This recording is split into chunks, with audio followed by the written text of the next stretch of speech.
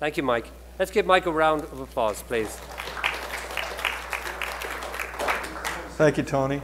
I appreciate this very much, and I'd like to say from Nanoracks, we're very excited to participate in this offering. We'd like to thank the Space Florida folks. They put a ton of work into this, and Mr. DeBello and Tony and the team have just done a fantastic job to get the system up and running. I'd also like to thank our friends at ISS for their continued support and backup in our efforts at Nanoracks. And of course, I see some NASA faces in the audience too, some good friends, old friends. And we've been in business for about 3 years now.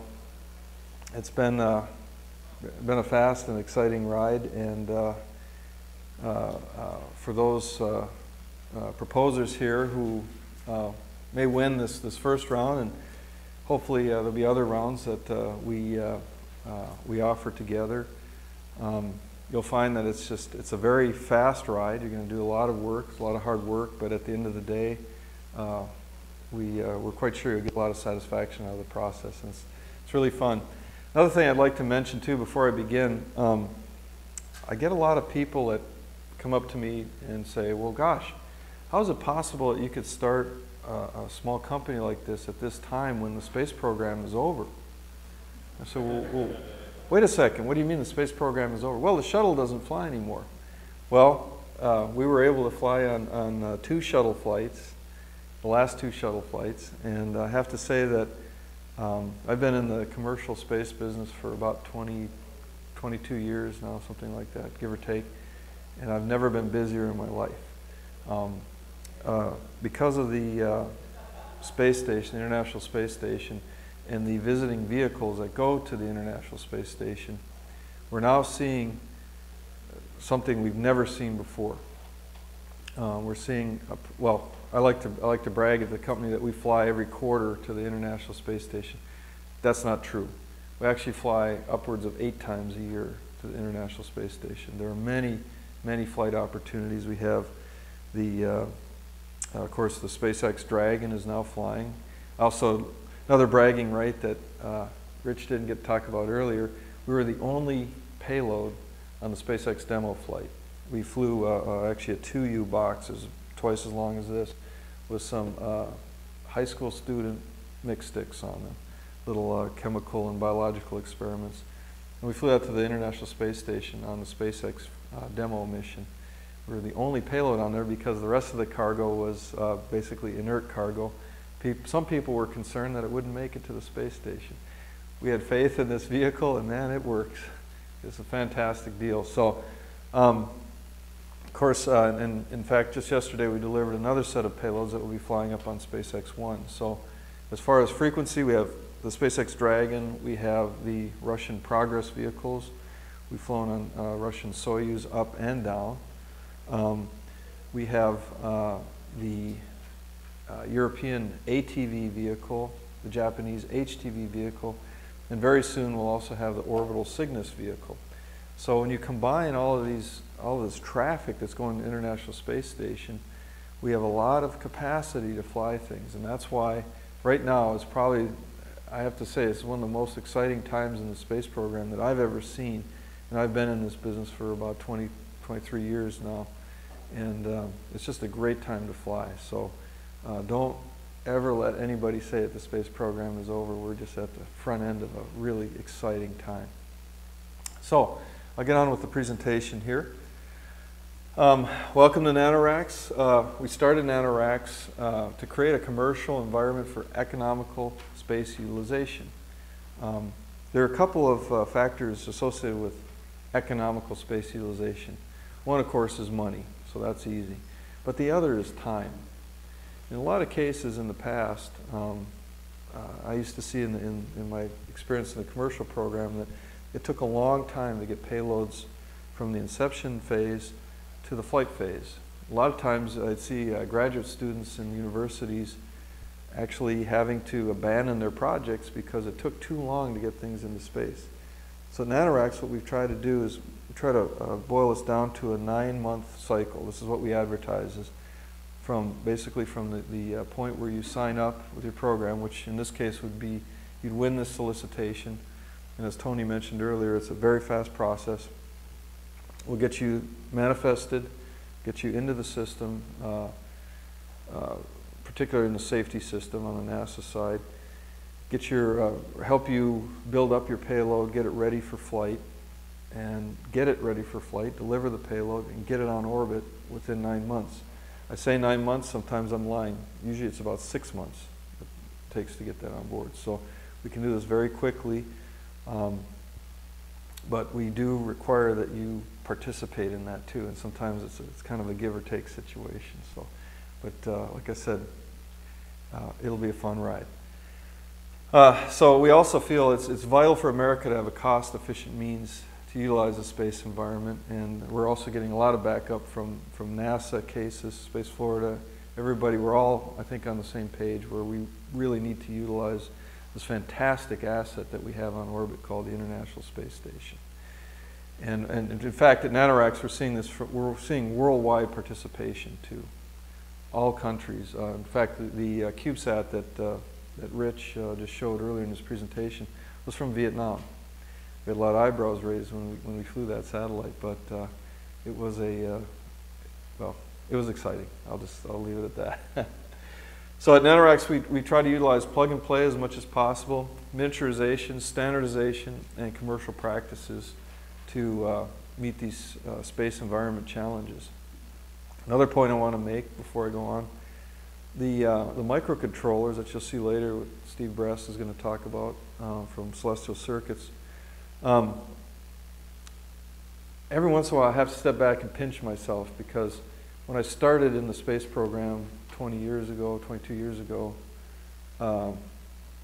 these things were not available. In fact, we didn't have email, okay?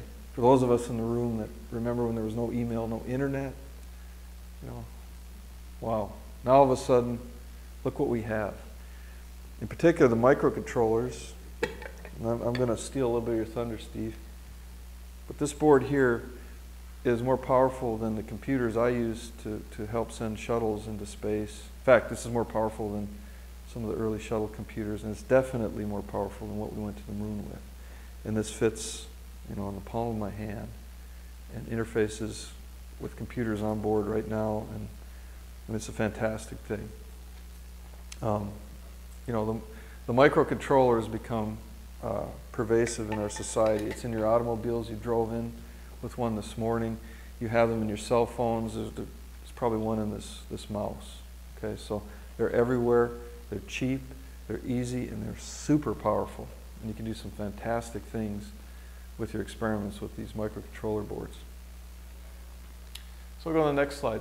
So a typical Nanoracks mission to space will start by launch on some vehicle. As I said, there are about 5 or 6 choices that we can launch to the space station. In this case, this is the Japanese HTV-2. HTV-2 delivered one of our experiments here. It's seen berthing to the International Space Station. Commander Kelly over here is working with some of our mixed sticks. This is one of our passive experiments that we flew earlier. And it happened to return on Soyuz 24. Landed in the middle of a snowfield. That was kind of cool. They pulled the crew out, pulled our experiments out, and about 14 hours later, I was receiving them in the laboratory in Houston, where our main facilities are. On every single Soyuz flight, there is at least one American astronaut coming home. That means that there's an aircraft in Russia that's picking up that American astronaut and our payloads, bringing them back to Ellington Field in Houston, Texas. And we received these payloads. These came back so quickly, they were still cold and they still had snow ice on them from the pickup. That was really cool. So this is a typical full mission. In some cases, you may remain on orbit, and if you have the appropriate instrumentation, you can downlink the results of your experiment and actually see real time or near real time the results of your experiment from the ISS. In those cases, typically we don't bring the payloads back because there is, as you can imagine, limited space in the Soyuz vehicles right now. It gets a lot better though with the Dragon capsule. Dragon capsule is much larger and we'll be able to do more of that. But the return frequency of the vehicles is something on the order of maybe three times a year minimum. So it's a lot less than the actual ascent situation. So, getting to the heart of the matter, most of the Nanoracks facilities are located in the Japanese experiment module. And it's located over here on this side of the space station. Most of the U.S. vehicles are berthing to this node down here, I believe, and then a lot of the other vehicles, the visiting vehicles, are docking to the aft end of the Russian service module, which is on this side of the space station. So, and as you may know, the space station continues in this orientation. So this is interesting, say, for a lot of the radiation researchers.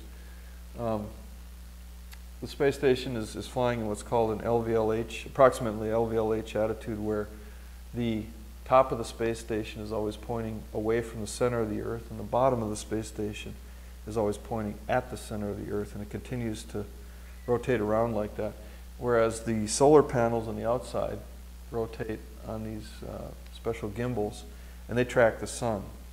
So if you're sitting on the space station, you look outside, you see these solar panels are kind of rolling around, tracking the sun.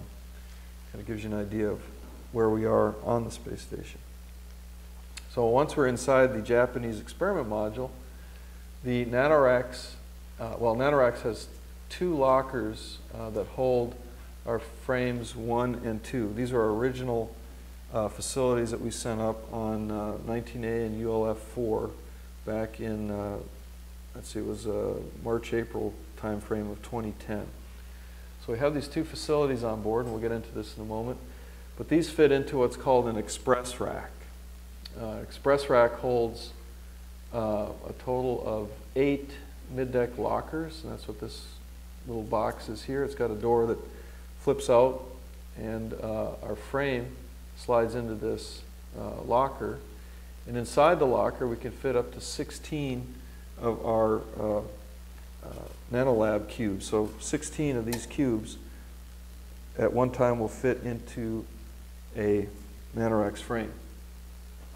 The frame provides power and data connectivity to a patch panel in the front. We'll go to the next slide. So here you can see a little closer view. We have a patch panel on the front that has 16 locations where an astronaut will take an Express Rack laptop. It's just like a laptop computer. And you can plug into any one of these 16 locations and it will address your USB device, your cube basically, that's on the inside of the frame. As you can see, when the locker is closed, we take out the center panel of the locker and you have access to that front panel. So once everything is slid in, we can access the data port of your experiment if your experiment is designed in this fashion. We also have a power connector here that goes to Express Rack power and a little circuit breaker switch. We provide a continuous 5-volt USB quality power, which is 5 volts at about 2 watts of power to each of the 16 locations on the inside of the frame. Now, just because we put the frame inside the locker and button it up, that doesn't mean that it's not accessible by crew. A lot of times we'll fly passive payloads that are actually stored in these mid-deck lockers where crew members can come up, they just pop open the door, pull out your experiment. For instance, the mix sticks that we're flying, they operate like a light stick, where they have 2 or 3 chemicals inside, where we have the crew members just break the inner ampule and mix the chemicals. We also have some other experiments I've been talking to some folks about where Rich had mentioned we have a plate reader on orbit. A plate reader, for those in the laboratory field who are familiar with it, is it's a spectrophotometer, so it shines light through a standardized sample tray. In the sample tray, I think this could also be done in the solicitation. You can arrange to have a sample tray with certain, say, biological, or in some cases there's some radiation detection chemicals that we would fly up on this plate. They'd be processed for a period and then taken out by the crew and put into the plate reader and read. So crew interaction is possible, and I like to encourage automation as much as possible, though, because the automation is a little better guarantee that you're going to get your experiment performed in proper and timely fashion too. Sometimes the crew time can be usurped by other, say, emergencies or situations that happen on the space station where, for instance, this last couple of weeks we had a lot of EVA work that had to go on. Crew had to repair some things, and it chopped up a lot of the science time that the crew had to perform experiment work. So in this case, if your experiment is automated and running, say, off the microcontroller with just simple commands, you can definitely guarantee, you have a better guarantee that your experiment will run in a timely fashion. So getting a little more detail, you can see here on the left-hand side, you have the frame without the cubes on it, and over here you have the frame with the modules on it.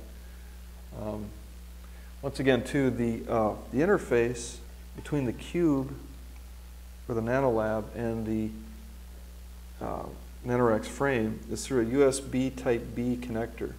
You can have a female Type B connector. This is the same kind of connector you see they use on printers typically for computers. So Type A connector is that kind of flat, wide USB connector that's pretty popular, especially on a computer like a USB stick. The Type B is the printer side, and that's what we use on the inside of the frame to connect the cubes to the frame. A lot of people ask me, is that all you use to hold the frame on, or hold that cube on in orbit? I said, yeah, because it's microgravity, these things aren't hanging, so when we play with it in 1G, you know, the cubes are kind of hanging, it looks really weak, but in microgravity it's no problem. So another interesting point about the way the Nanoracks frame and locker and express rack work is the system uses what's called a rear breathing thermal control system. So we have an air inlet in the back, and if I go back one slide, you see here's the air inlet side and here's the air exhaust side. It's kind of a mesh filter on either side to collect any debris that might form, and usually what you just see is fuzz. You know, it's like in your house. The filters in your air conditioning unit just gets a little fuzz on there. And so what we have is we have cooling air that comes in from the express rack, is circulated by a little fan that's in the central unit here, and then blown out the back. And this is how we kind of keep a moderate temperature and cooling temperature inside the box. And typically the inside temperature, that's kind of important for a lot of the biological experimenters, it's typically about 80 degrees Fahrenheit. They keep the space station at about 80 degrees Fahrenheit because there's always air blowing around, because of microgravity. If you don't have air circulating, carbon dioxide that comes out of your mouth tends to pool around your head. So they want to keep the astronauts supplied with fresh oxygen. They keep the air circulating. But if you have a fan blowing on, you get a little cold. The humidity is a little bit lower, a lot less than it is here in Florida and Houston. And so the crew gets kind of cold, so they raise the temperature up to about 80 F. Okay, so getting down to the nuts and bolts of the situation. This is a NanoLab kit overview. This slide's a little bit older. My end plates, the end plates look a little bit different than this, but basically we have a central aluminum box with injection molded end caps, look like this, right? And inside we have the I say Entropy Engineering Celestial Circuits circuit board, which has a microcontroller and a USB port on it. One other thing too, I'm still a little bit more of Steve's thunder. This microcontroller board that he has also has programmable FPGAs on it, which is another amazing thing that didn't exist 20 years ago. It's a cool little thing. It's basically a programmable electronic circuit, where you can program the circuit on the fly to do physical electronic parts. It's a fascinating chip, and I wish I had more time to play with these things, but you can do some amazing things with this system. So it's a very powerful board. So bottom line is, we supply, or this solicitation through Space Florida will supply this kit to you but it's up to you to put this experiment in here. Now, a lot of times, when I work with students, I get the blank look. What I mean by this is we've all suffered this problem where you do your exam and you get your little blue book, right? And you have to write an essay, and you open up that blue book and it's blank. So what do I put in here? What in the world do I put in here? Well, this is where I'm leaning on your creativity. Those of you who are going to propose on this solicitation, I'm expecting some very creative things to come up. And I've seen some really cool things come in over the 3 years that we've been doing this stuff. So I have faith in our youth. I have faith in our researchers to come up with some really clever ideas to put inside the box. Another thing I wanted to stress too is at Nanoracks we really lean on open source. So we're very fond of the open source situation. We provide everything openly to our researchers. And as far as intellectual property is concerned, that's your problem. If you have something you want to patent or protect that's inside the box, we respect that, and we will support you in any way we can in that regard. And we don't want any rights to your stuff, so we'll always keep that separate. So now we'll get into what do we put inside the box. So I believe in this solicitation that we are offering at least a 1U, just a 1U cube, okay? And I think it may be flexible. We probably have to address it as the situation comes up. But in some cases, I found a lot of experimenters need a little bit more room than a 1U cube. And in fact, just by keeping to this 1U format, we can actually go out maybe another 5 centimeters on one edge, say in this direction. And usually I find people need that for cameras that they put inside. We've found a lot of USB cameras that have been run by the microcontroller boards to look at things in experiments, particular plant growth experiments. And sometimes we need a little more focal length. If we go back a couple of, well, we can use this slide here. We can grow about 5 centimeters in this direction away from the plane of the Nanoracks frame. So it gives us a little bit of flexibility in that direction. And a lot of people use that instead of going in this direction, because if you go in this direction, you're actually going to take up like more than 1U of volume. And that typically sets you into getting charged for 2U. 2 or 3U, but just for future reference, we can have payloads of any of these sizes that will fit into the Nanoracks frame. And the other interesting advantage when you go to these larger units, you can actually pull power from more than one of the USB Type B connectors. So it's in increments of 2 watts that you can increase your power input into your payload. So you can get up to 16 watts, 8 times 2 watts, or 16 watts of power in something like this. So mass-wise, we generally try to stick to 1U equals 1 kilogram. That's not critical though. Another advantage of this flying with the internal pressurized cargo, weight is not as critical as you would see, say, if you're building a CubeSat as a secondary launcher. Those guys are very tight on weight restrictions. They're always trying to minimize weight as much as possible. In our case, with flying inside a pressurized volume, there's typically an allocation, and typically that allocation of mass is volume limited. So it's a very interesting situation that these pressurized vehicles typically fly lighter than what they're expected. So if you can make a little more dense payload, if that helps you to make a denser payload, we're okay with that. So mass is not as huge an issue as one might think. Power-wise, we are restricted to 5 volt DC at 400 milliamp. That's just USB standard. So you can power your USB device off of your laptop. That's always my litmus test. If you can run it off your laptop as you're working with it on the ground, you're in good shape. USB 2.0. We are not going to 3.0 yet. So once again, each one U cube has a USB Type B female connector, 5 volts, 400 milliamps, and USB data connectivity. The collected data is transferred to a laptop computer in near real time, which this means it's kind of like SneakerNet a little bit, where the crew will, at some designated time, and typically we can do a maximum of 3 data takes during a week. Here's another kind of secret to operating on the space station. The crew on the space station operates a 5-workday week, Monday through Friday, on, I believe it's UTC Standard Time. So it's almost Moscow time, but not quite. Used to be Moscow time, I think. So they operate kind of, for us in the States, it's kind of a weird time. We usually have to get up very early in the morning to see some of this stuff.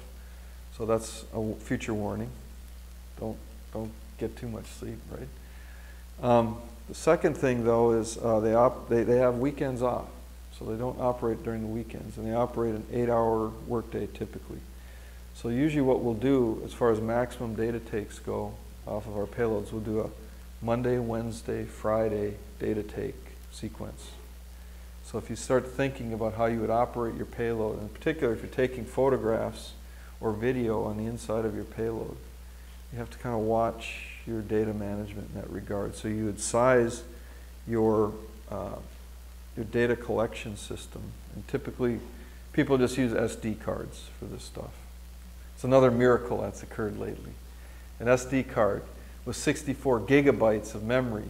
I would have fallen over dead if you would have told me that in 1991 that was possible. It's amazing what's available right now. So if you size your data collection system so it can handle this operational mode of data dumps, say 3 times a week, every other day, and then weekends off. That's another good design point. We can also send up commanding files. I don't like to say the word commanding.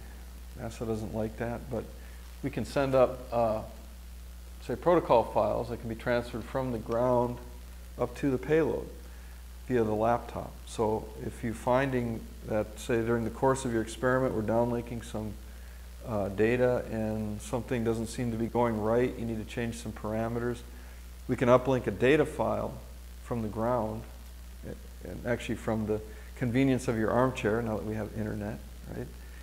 We can uplink this file and you can change or reprogram your microcontroller to change your experiment sequencing or any other parameters you may want to change, say heater temperature, or fan speed, etc. Many things that you can control. So, here's the meat of the topic, okay? What do we want to put inside of the box? Now, I don't want to guide anybody in here. I have some personal experiments that I'd love to fly. I haven't had a chance to, so maybe I'll throw out some suggestions and some of y'all can maybe fly these experiments. I'd like to see that. I just don't have time to fly them right now. But starting from this side, we talk about space research areas. In microgravity, of course, the really cool thing that we get to see by flying on the space station is basically we're giving you at least 30 days of microgravity. Now this is something that even in the shuttle days, you know, the best we could do is about a little over 2 weeks on the shuttle. And so there was this whole set of science. I ran into this when we first started Nanoracks. There was a whole set of science that was designed to fly in 2 weeks. That was it. I'd say, but guys, I can give you 30 days. And I said, I don't need 30 days. I need 2 weeks. Well, I can't bring you back in 2 weeks. Well, I can't do my science. It's like, no. Reshape your mind. Reshape your mind. You have 30 days or better to fly this science. If you only need 2 weeks, design your experiment so that you can see your results over those 2 weeks or within those 2 weeks and downlink the data. Typically, we end up where we're actually flying more like 2 months or 3 months before we can actually return stuff even, because of the frequency of the Soyuz return right now, or the Dragon return. It's typically on the order minimum about 2 months, or it really depends on how we time the flight. So there's a little bit of, we'll need some flexibility from the experimenter side in that regard.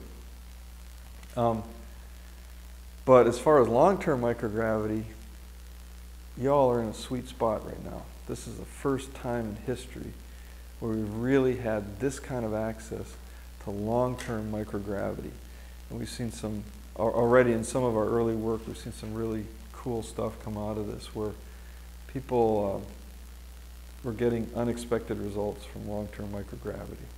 In particular, I'm very interested, there's some protein crystal work that's going on. ISS has got some programs that are being sponsored, and there's some fantastic things that are coming up where we're going to have the opportunity to grow crystals on the station for periods that we've never had before. There's also some long-term, just regular, say, non-biological crystal growth.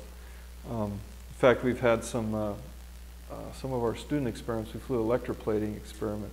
And I searched the archives. I wasn't aware of any other electroplating that had ever been done, at least intentionally, on orbit. And so we just returned that experiment, and I'm hoping to see some really cool things there. I'm expecting to see some different crystalline structure size with that. So, you know, any kind of electroplating, electroforming, electrowinning experiments would be a fantastic area that's just literally untouched right now. So let's go down the list a little bit. So fluid science, fluid handling. There's been a lot of things in the past on this. The nice part about the fluid experiments, they're usually very quick. They happen quickly. These are also very good candidates for the suborbital flights and things like this, because these experiments happen very quickly. But there are certain instances where, you know, maybe long-term settling of fluids or long-term fluid dynamics, you see vibration of the fluids operating over time. You have this very large time constant that you can deal with now on the space station. So you can see some fascinating things with that, especially capillary flow too. Capillary flow or any kind of fluid transfer work. This is all going to be critical. The other thing I want to mention, your science, if it's applicable to going beyond Earth orbit. For instance, experiments where you see propellant transfer or things that could help future vehicles that are going beyond Earth orbit. These are all very interesting. There are a lot of people who are very interested in this, particularly at NASA right now. You know, to see new technologies and new things being brought up in this area.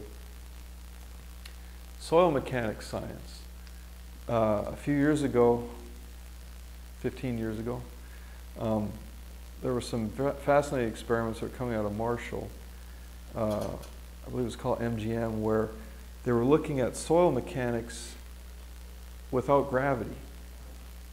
Soil mechanic or soil engineering, say flow of sand, flow of mud, flow of earth, earth materials, is always under gravity. And up until that point, no one had really studied how sand, it was actually what they flew was a sand column, and they flew it vacuum packed, brought it to orbit, released the vacuum, and then sheared, they pressed this sand column together, and they were watching the shear dynamics of this soil sample. It had never been done without gravity. It's really weird. But we live in gravity. It's pervasive. We can't do anything about it. We're here. What can you do without gravity? That's really a good way to look at how to figure out science for this. Metal solidification and alloys. Well, a lot of folks are like, how in the world can, with 2 watts of power, how can I melt a metal and resolidify it? You can. It's called a fuse. Or any other, there are very, very many other ways to, say, melt the metal. You can store up your energy for a while in a capacitor, or maybe some sort of a battery mode, although we'll talk about batteries in a few minutes. But there are ways we could store energy and then create a small furnace with small, small particles, small samples that we could melt and then re-solidify. It doesn't have to be metal. It could be any kind of compound, and just see how it operates in a microgravity situation. Also, there's in the past I've flown zone furnaces where you have like a solid sample that's in a rod shape, and you have a heating element that translates across the shape, and it only melts a certain section of that sample as it goes along. So it's called zone solidification. And that's another very useful technique, and it concentrates the energy onto the sample, but it uses a small amount of electricity and power. Vapor liquid phase experiments, this is kind of related to the fluid side, but there's also another big problem in microgravity, or it could be a big solution, where you have vapor and liquid phase experiment problems. Liquids behave, they want to tend to go into spheres in microgravity, and you typically can have vapor and liquid phase transport going on that starts to get very complicated. There's a lot of potential in that area to solve a lot of problems using capillary forces or artificial gravity forces, many ways to handle fluids, pressure, using, say, semi-permeable membranes, things like this to control the vapor and liquid interface. Combustion science. Well, oh my gosh, I'm going to burn something in space. Well, it's possible. You can burn a little piece of filter paper in there. I know the safety guys are going to kill me, but I usually get in trouble with them anyway, so that's all right. We'll take the heat for that. That actually is a huge area that Glenn has done a lot of research in, and they've flown many very large experiments, and I think now it's possible to get it, you can get it small. You can get it into the box. Life sciences, of course. What do you want to do here? There's just, biology is infinite. The permutations, the combinations. I'll kind of go down the sub-list here. Plant growth. How many plants have grown in microgravity right now? And I can tell you, without knowing the actual number, I can tell you it is so small compared to the number of plants that exist on the Earth. We just haven't had the time. Like I said, in the past, we're flying on the shuttle, we had 2 weeks to grow something. That's like just germinating stuff. It takes time. We now have time. We can grow plants on orbit for a long time.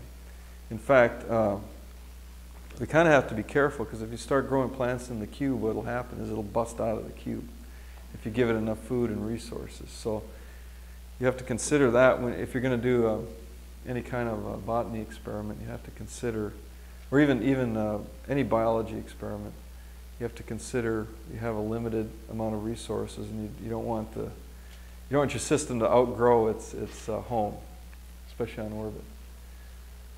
Microbiology, infinite combinations that are available, infinite ways to deal with this.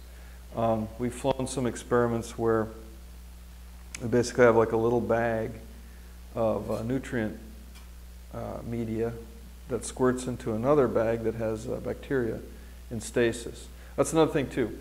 Let's talk a little bit about keeping your experiments in stasis prior to operation.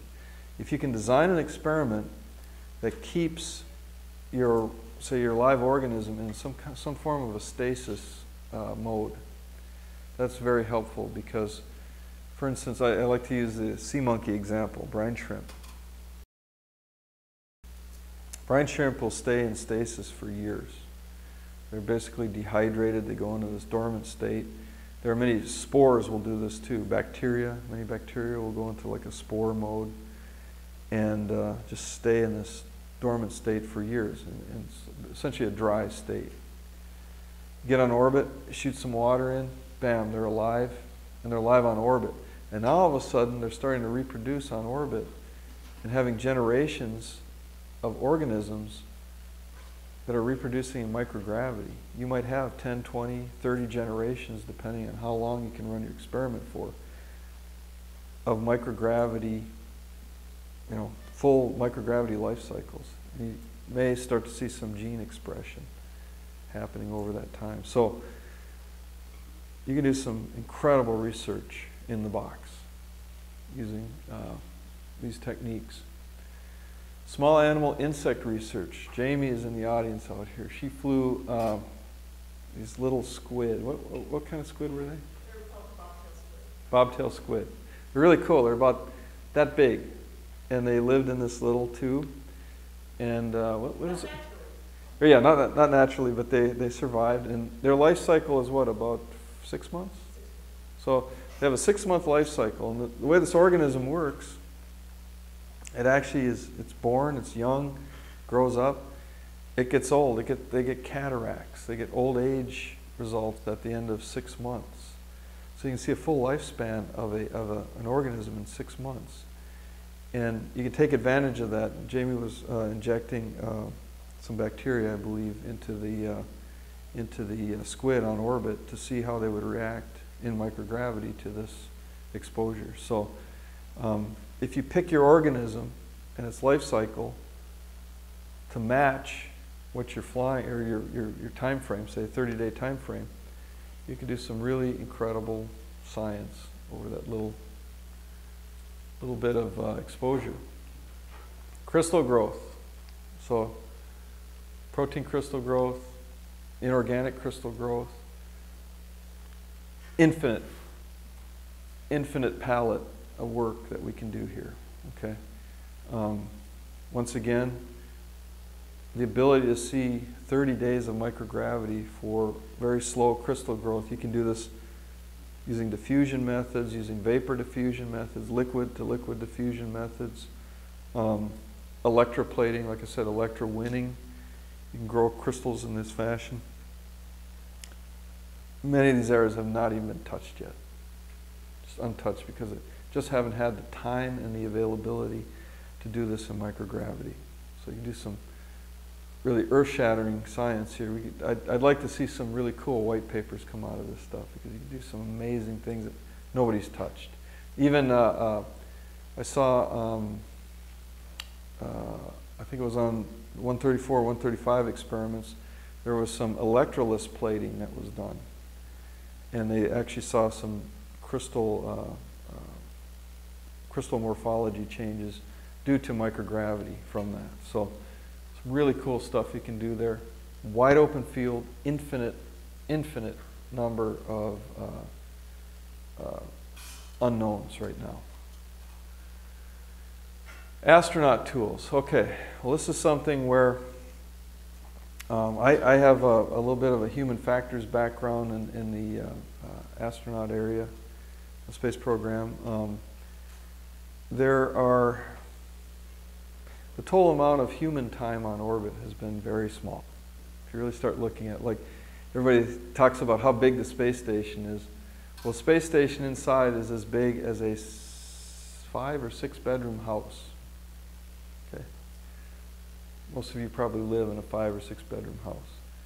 And I'm sure you'll find that your house is too small at times, with maybe 2 parents and 2 kids, right? Can you imagine 6 people living in something like this? And you don't get to go outside very often. You can't open the windows. Okay? So in the area of astronaut tools and utilization, anything that can help the crew do certain things, or even just basic living accommodations. In fact, I think it was Don Pettit, he came up with a microgravity coffee cup. This has been a problem. I used to work with the food lab at JSC. And how do you drink coffee in space? And when you drink coffee on Earth, it's hot, and you can kind of sip it, and you're sort of pulling it in using air suction into your mouth. And while you're doing that, you're cooling it. Well, on orbit, they drink through a straw. Have you ever tried to drink coffee through a straw? It ain't fun. And you usually you burn your tongue. So what Don came up with was this kind of a wavy plate kind of thing where you sort of squirt the coffee into the plate, and it's held in place by capillary forces, and then you can kind of sip the coffee from this. Actually, it's kind of like a bag, but does a double function of cooling the coffee, and then you can drink it. So, you know, who would have thought?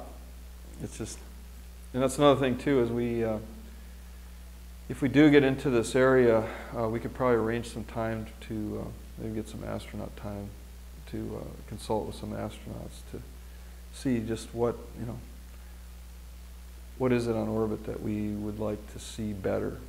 And this may be this is kind of a weird area. It's probably not in the solicitation, but it's something else I personally would like to see some people do some work in. And then just any other kind of low gravity research. I have a pet project that I'd really like to see somebody fly.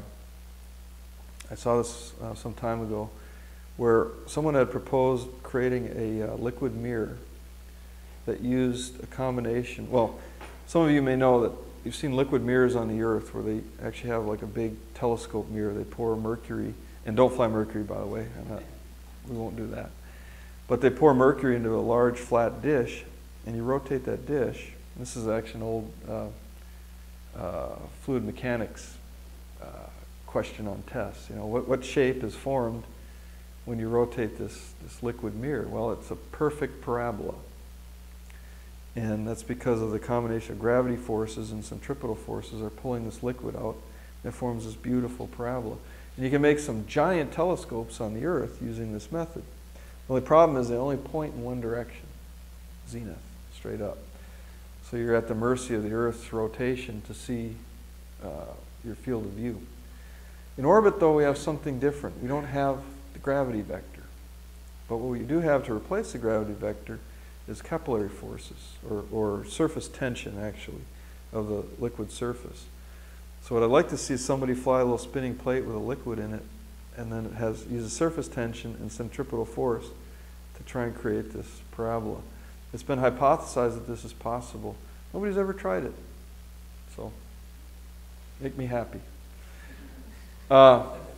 Space environment. Okay, so now that we've gotten past microgravity, and of course, once again, I'm sure there are a lot more smarter people around here that could add a lot more to this list. There are many, many things that we could do with just the microgravity component. The space environment side, in low Earth orbit, where we're at, we are actually below the Van Allen belt. So the radiation environment is not as, say, evil as it could be, say, outside of the Van Allen belts, or particularly inside the Van Allen belts. It's a very, very high radiation field. But it is unique, and it is also, what I understand from researchers, they can extrapolate the radiation dosage from the low Earth orbit to, say, outside of Earth orbit situation, or interstellar space situation. So, and we do see regularly, laptops on orbit do see what are called single event upsets, which are induced by radiation hits onto the laptop computers. So we see this. And this is something, too, you may want to consider, although we have pretty good protection in the Nanoracks. The NanoLab cubes themselves are fairly well protected because you've got the aluminum from the space station, plus the aluminum of the locker and surrounding hardware, and also the aluminum of the cube itself. But for those who are interested in radiation exposure, we can, of course, minimize some of the metal path in between there and get some better exposure. It's also possible to store some of this stuff outside of the Nanoracks lockers, maybe near a window or something, so we get better radiation exposure. The radiation environment, as I said, it's not as harsh as it would be in the interstellar space situation, but we definitely do see increased radiation at this altitude. Radio frequency studies.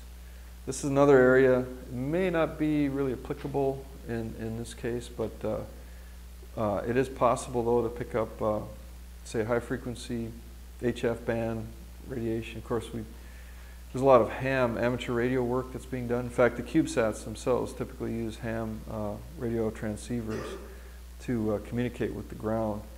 One area that I have been particularly interested in is ionosphere propagation, or maybe even extremely low frequency radio wave propagation in space, and methods of detecting ELF in space is very important for a variety of uses.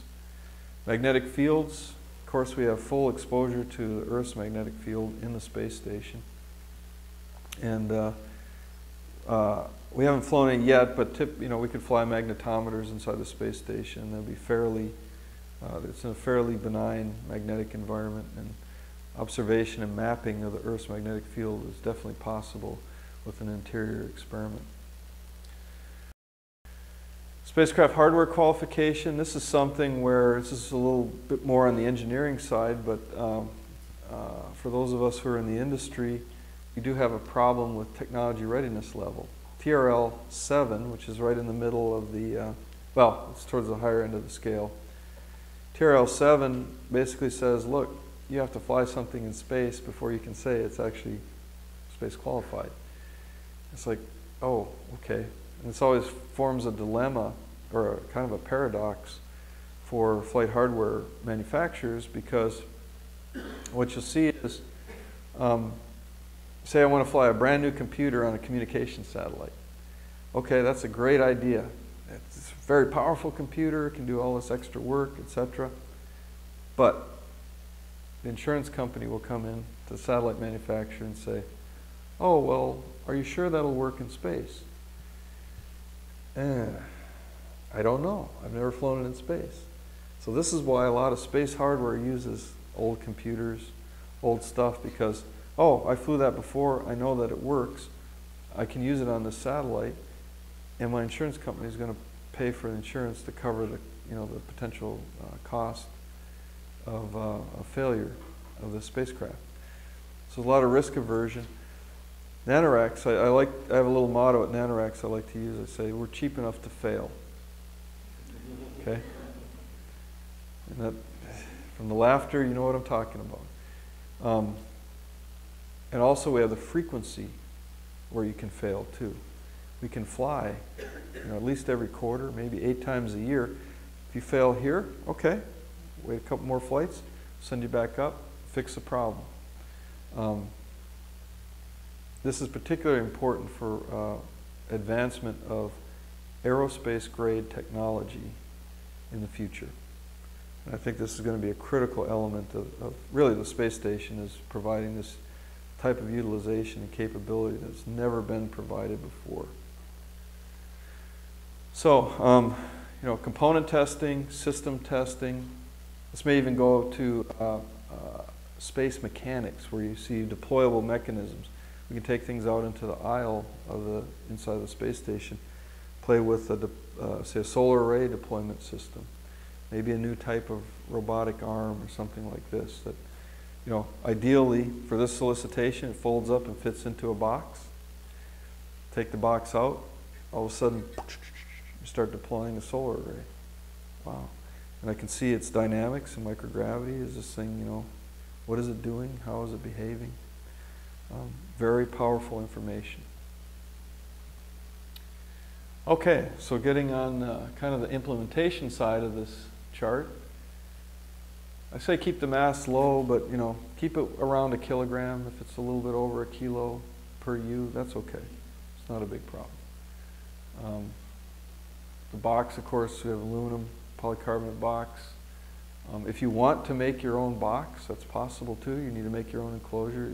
You don't have to stay inside this box. You can make your own box if it's more useful to you.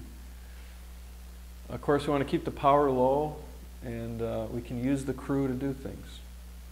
So a lot of cases, if you need to lean on the crew, or if it's a crew interaction type of payload, that's okay. I always stress, though, that if you do have something that's very time critical, you're probably going to want to automate this before pushing it onto the crew, just because the crew is rather busy right now. So USB devices. I have a funny story of this. I don't know if people in here are aware of Fry's Electronics. I want to promote Fry's. Fry's is a local outfit in Houston. Well, it's a chain, but they have stores in Houston. I think they started out of California, if I'm not mistaken. But Fry's just has everything electronic. I love this place.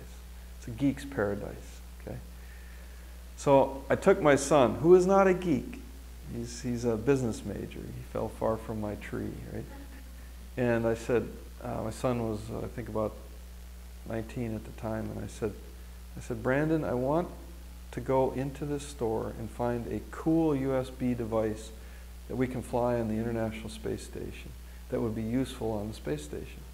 Now bear in mind, USB devices, there are approximately 6 billion USB devices in use right now, which is phenomenal. I mean, if you start adding up how fast these things have been made over time, USB 2.0 has been in existence, I don't know, Steve, for 10 years maybe?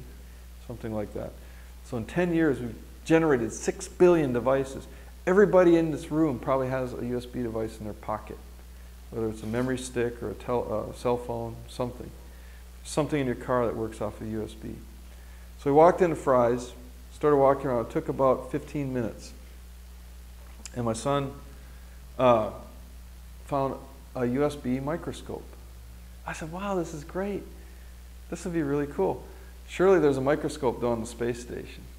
And we started looking into it, and it's like, well, there really isn't one up there yet. So actually though, by the time we flew our USB microscope, we have 2 up there now. Normal transmission where you use microscope slides, and then we also have a reflective microscope, so it's like a little macro camera. But up until that point, there really was only about 1, maybe 2 microscopes on board, and they're very complicated. They're really more like glove boxes that take quite a few hours to operate. Whereas our microscope, we pull it out, the crew plugs it in to the USB port on the laptop, and it's ready to go. It takes about 5 minutes to set up. So in your experimental work, in the event that you may want to use some support equipment like that, we have two microscopes on board that you could use as support hardware to take microscopic video, or maybe even kind of macroscopic video of your science. So that's possible. So as far as sensors go, well, okay, getting back to USB devices real quick. The microcontroller is my favorite. This is the Maytag timer, but it's programmable. It's really just a miniature computer at your disposal, and you can do anything you want with that. You can drive electric motors.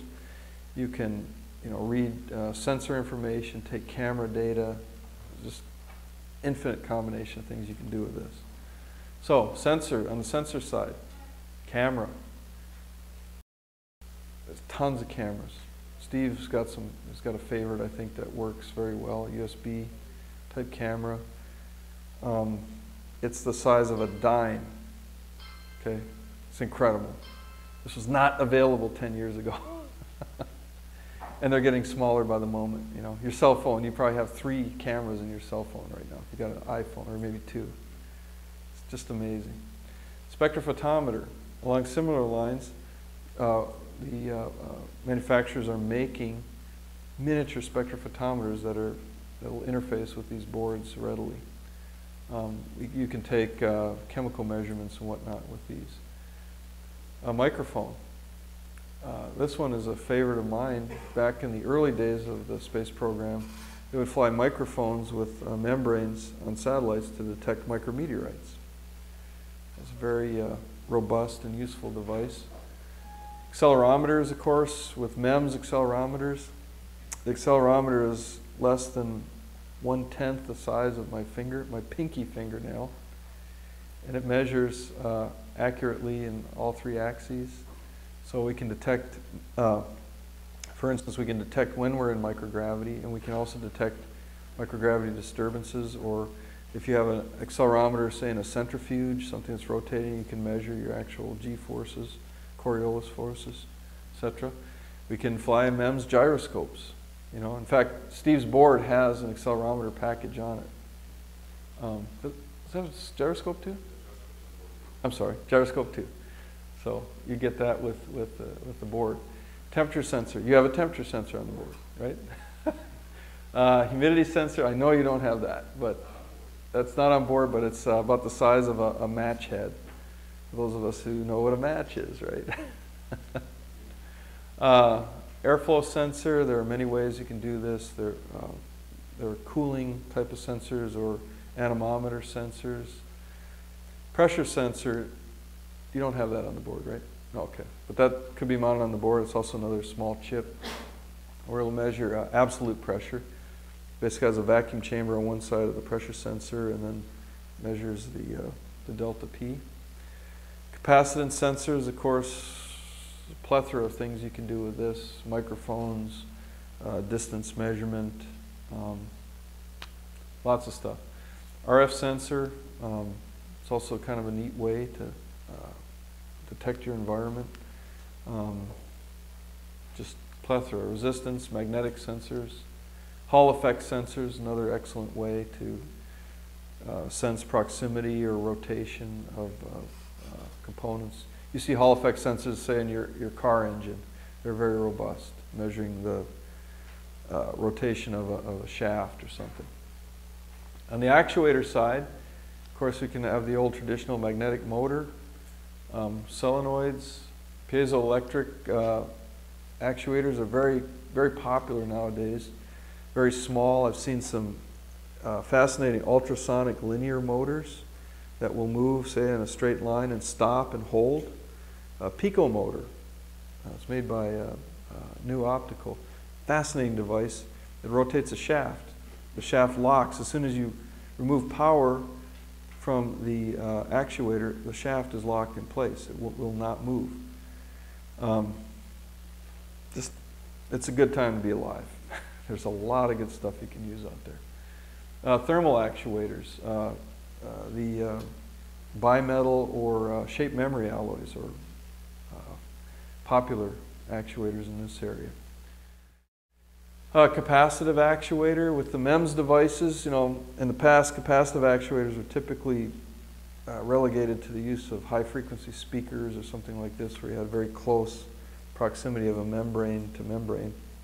But now with MEMS devices, you see capacitive actuators operating very tiny machines. And in fact, too, MEMS is a whole area that I think has been sorely neglected for use in space applications. If I could see some MEMS proposals coming in too, I'd be very excited. It'd be really neat. Of course, speakers, LEDs, LCDs, these are popular.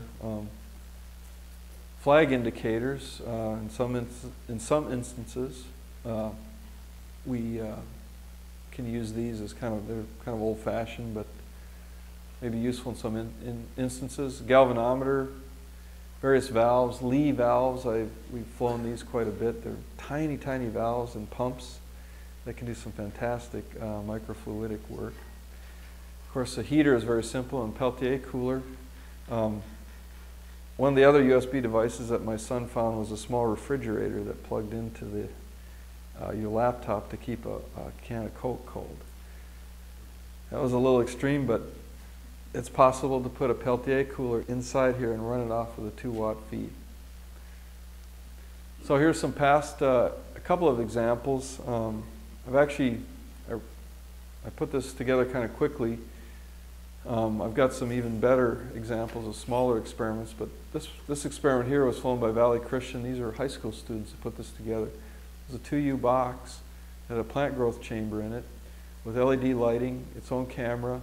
It had a water supply with a Lee valve that would supply water and nutrients to the plants. It had a humidity temperature sensor, data recording system, and this flew on this flew on HTV-2 and was returned on the 24 Soyuz flight. So this is a fascinating experiment, all in the box.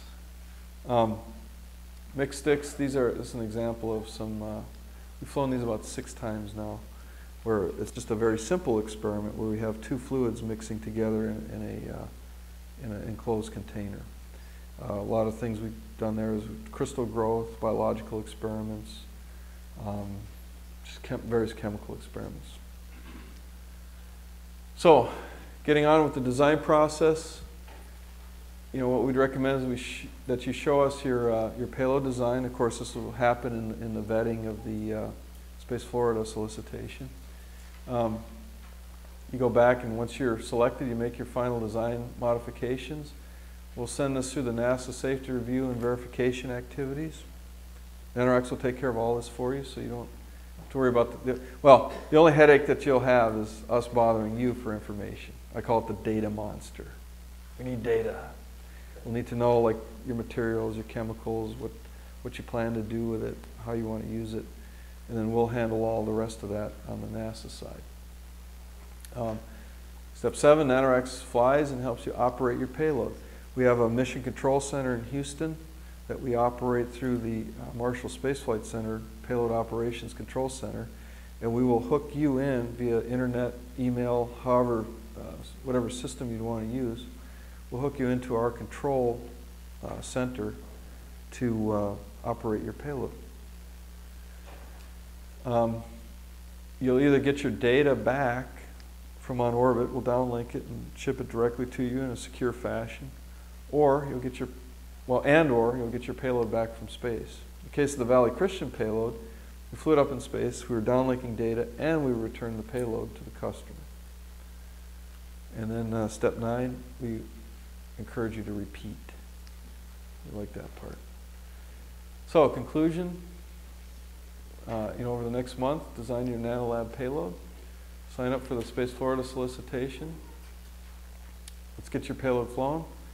And then we also like to see it published too. That's really cool. We'd really like to see that. And here you see Shannon Walker. She's installing our first Nanoracks frame on orbit. So yes, it is on orbit, believe it or not. It's there. And you can visit us at nanoracks.com. And once again, thank you, Space Florida, and for your excellent support here. I'm really looking forward to a fantastic program. I'll take any questions you might have.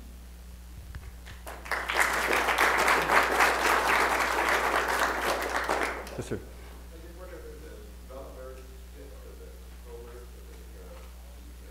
Yes.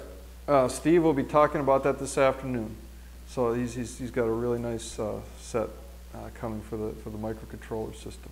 Mike, Yep. if you get some questions, could you repeat the questions in case sure. the live stream people don't hear the questions? Absolutely. Yeah, the question was, is there a developer's kit for the microcontroller board? And Steve Bress will be talking about that later this afternoon in detail. Yes, there is. Yes, sir.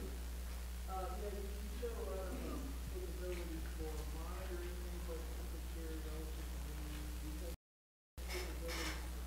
relative. Yes, okay.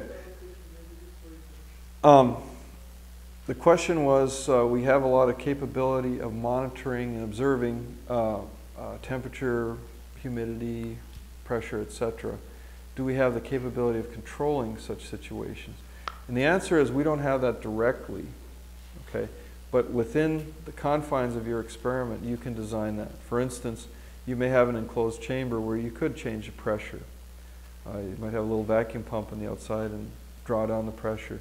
You can control the temperature by putting a heater in, say, and controlling that heater via your microcontroller board. Relative humidity is a little more of a challenge controlling, but I think it's possible to do that through a variety of, say, desiccants and or salt solutions, humidity, etc. So, yeah, a little creativity goes a long ways in this area, definitely. Yes, sir. Do you have like a questionnaire or something like that for a user that would be designing one of these, or especially in the safety area? You said you'd be going back asking a lot of data. If you have a good questionnaire to start with, that might solve some of it.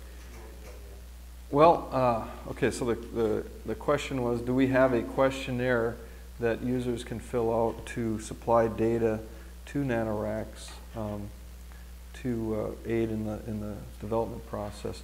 To be honest with you, I don't have a formalized questionnaire. Usually what we do is we just interview the users, and I found that it's a much faster, more effective way to kind of core down to what folks are really after.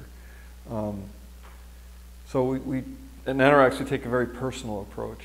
to flying these payloads. It takes a little more time, but I think it's a lot more effective in the give and take between the experimenter and the implementer, if you will, the Nanoracks.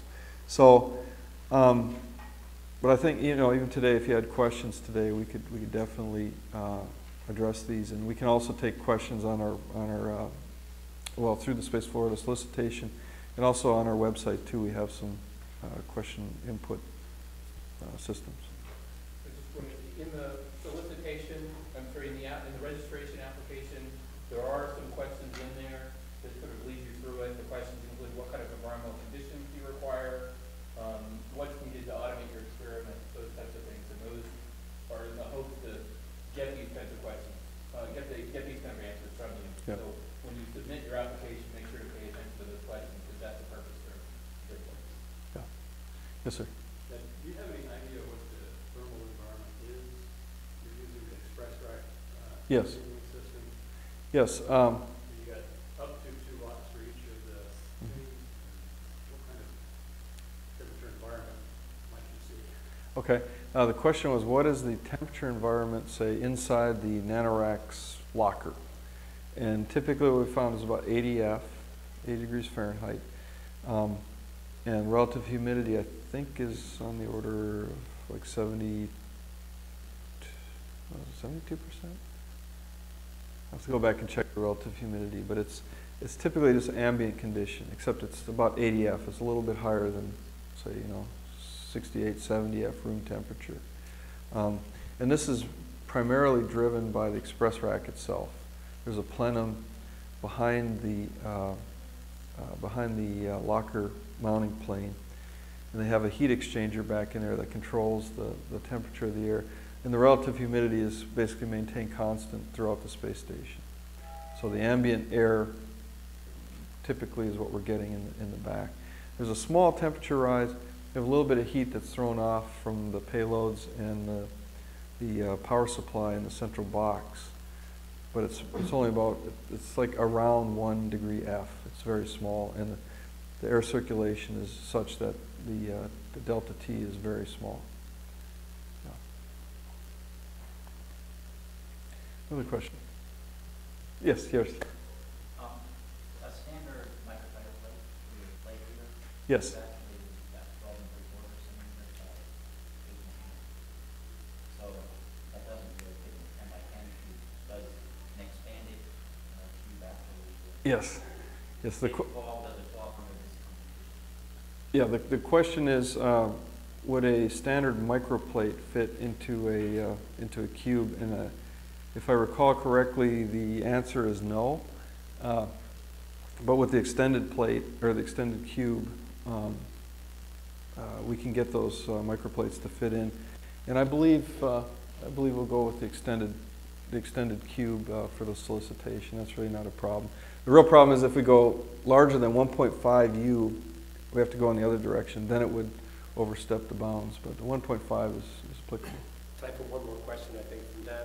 Yes, Dan. Great. Well, Dan Kirk, Florida Tech, and before I answer the question, I just wanted to thank you for that presentation, and Thank you. also on behalf of my university and all of the Florida universities, I just wanted to express thanks to Space Florida for having this day and this competition. It's just so inspirational to sit here. It's going to be great for the winter students, the state and around the world. So thank you again, Tony, for that.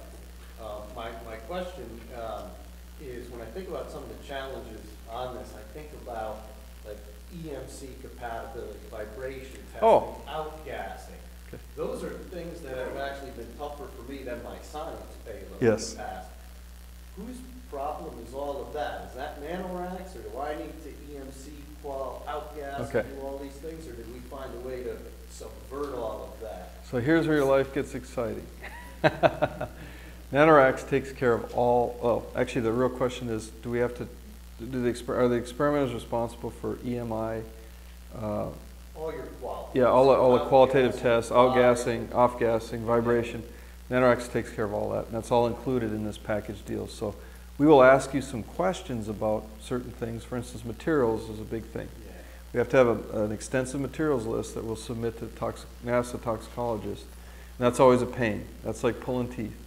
But if you get that to us in a timely fashion, we'll get that through the system, and that in turn will determine a lot of the levels of containment for your payload, etc. So we take care of all that headache. You're the interface for that all the time. I have a lot of Advil. Okay, I'll take care of it. One more. Biocompatibility. The question was, is biocompatibility included in our tests? We don't care about biocompatibility. So in other words, if you're going to make an experiment that requires materials that are biocompatible with your experiment, that is your problem. Yeah. Okay, Mike Johnson, that was absolutely Thank you. superb. Let's give Mike a really round of applause. Thanks, Sonny. Thank you, Mike. Appreciate it. I know Mike will be available today for private consultations and all the Nanoracks personnel, and if you have questions and rules and regulations, we'll try and clarify them.